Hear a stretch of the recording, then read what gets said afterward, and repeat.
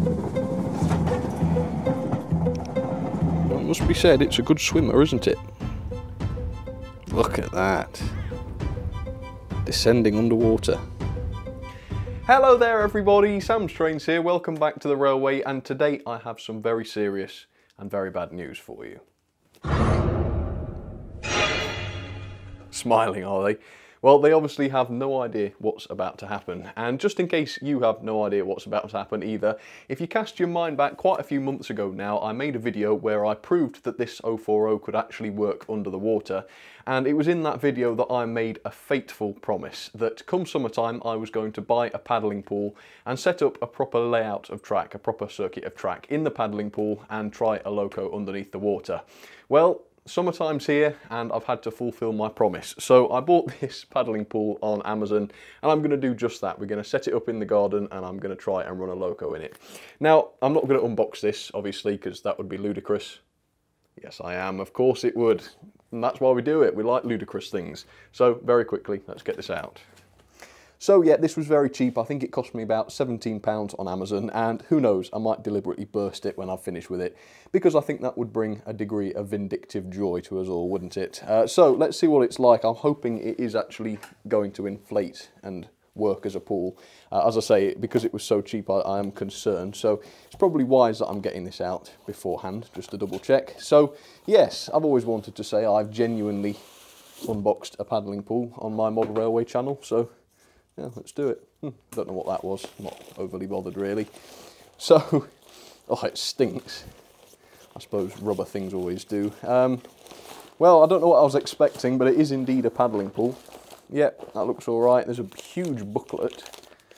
Oh, it stinks. I'm not normally offended by horrendous smells, but it smells like something's died in it. I don't know. Oh my word.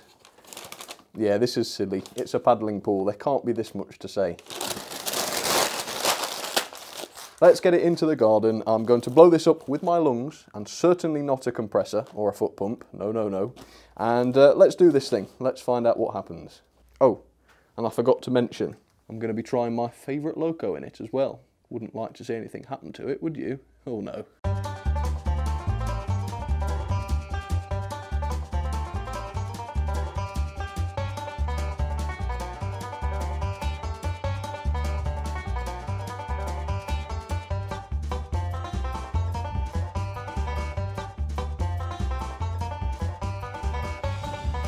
So, I have built what I consider to be a very lovely layout, which is a very overexposed layout. Let me just take care of that. So, there we go.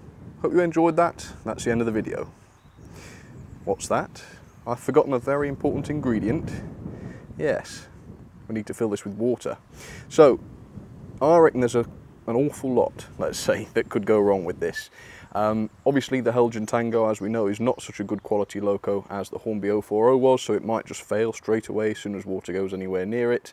The wagons, we've never had wagons underwater before, they might just float away. There's a whole number of other things that could go wrong. The track, for example, isn't very flat, so that might be a huge problem.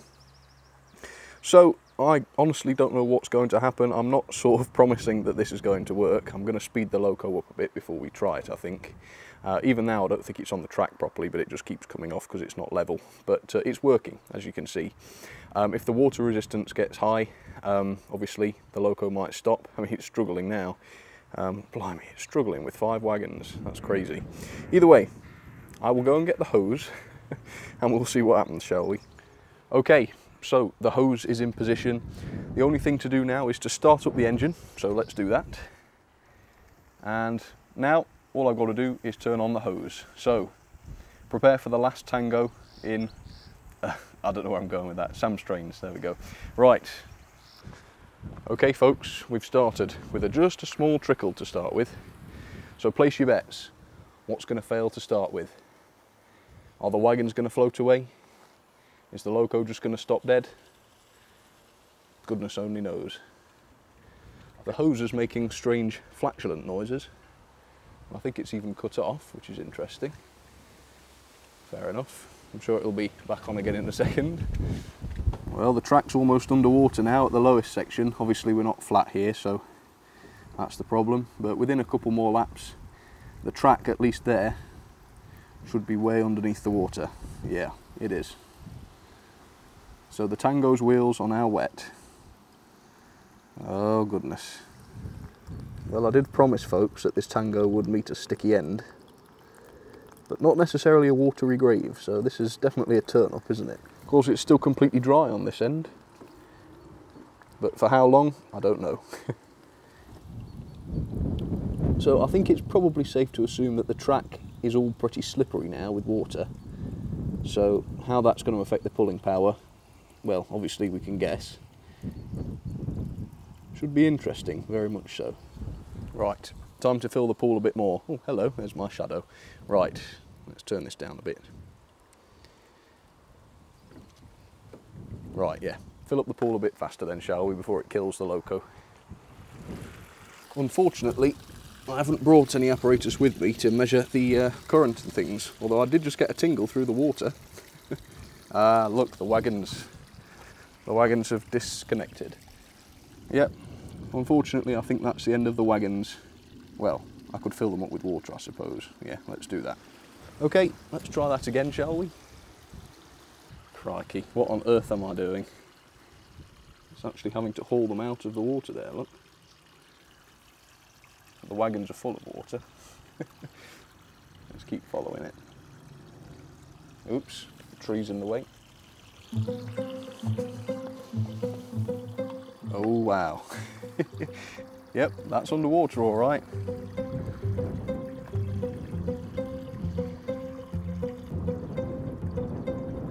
With bubbles coming out of the chimney for comic effect, I like that.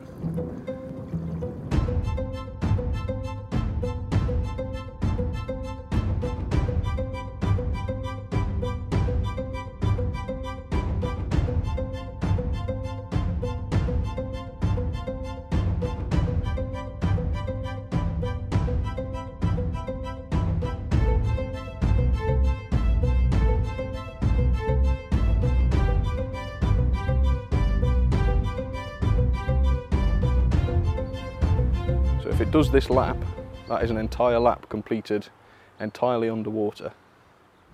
There we are. So it's a success, I'm amazed. Didn't think it would be, and we have got coasters floating in the water now, which is not great. I would say I'll go in there with it, but yeah, I don't really want to share a pool with such a horrible Loco. Might if it was a Hornby engine, I guess.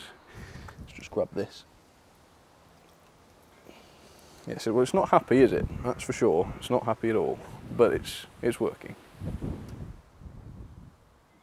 So there you have it, folks. That is the end of that. Yes, it works. I don't expect I'll be doing it again, so definitely make the most of it. And thanks for watching. Let me know, did you think it was going to work? And do you reckon the Tango will ever work again out of water? Well, that's going to be the question, but we'll find that out another day, I think. All right, folks, thank you for watching, and I will see you very, very soon. So before I finish, here's something really interesting for you. Look at the state of this piece of track. This rail looks almost completely clean, but this one is green, black, completely filthy. And the Loco did about perhaps 20 minutes underwater, and it's not just the power track. There's another piece, as you can see, that is completely black and filthy, and it's sort of got on my hands as well. You probably can't see it too well, but yeah, it's gone on my hands. So some serious electrolysis has happened there, but obviously 20 minutes is quite similar to the amount of time I did this before in the loft.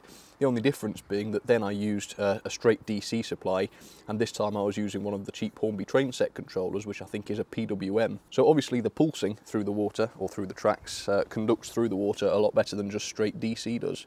But that's very interesting, yes. And the Loco wheels look fine, by the way. I can't really see a great deal of guff on the Loco wheels, although actually thinking about it, I will show you.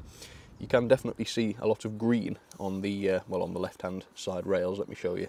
Yeah, right, so I don't know how obvious this is, but on camera, well, in the real life, these wheels here look much greener than these ones here, and the same goes with the tender wheels. So it is interesting, very interesting. In fact, I'm amazed that it ran as long as it did in that state.